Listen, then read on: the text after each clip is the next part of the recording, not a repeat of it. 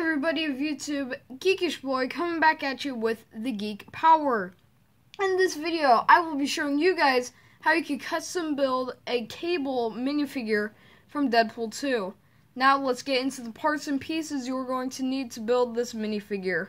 Starting off with the parts and pieces, we have the Bruce Wayne head from the 2010 and 2011 Batman sets, and an option would be to put silver or gray over the eyebrows and give him one red right eye. Now, of course, that is optional.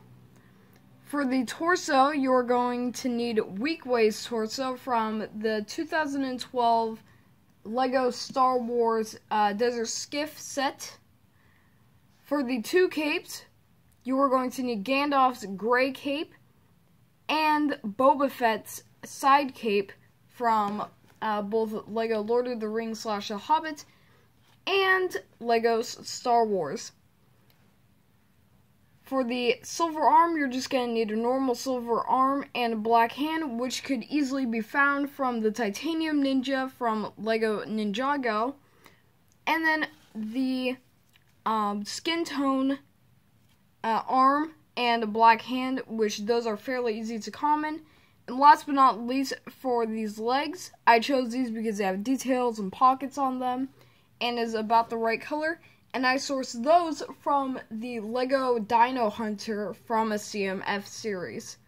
And last but not least, for the hair, I use a 2016 Superman hair and cut off most of the back and the sides. Thank you guys for watching this custom Lego how to build video. If you want to see more content like this, then please hit that subscribe button. And if you want to get notified every single time I post a video, hit that bell icon. And I will see you all in the next video.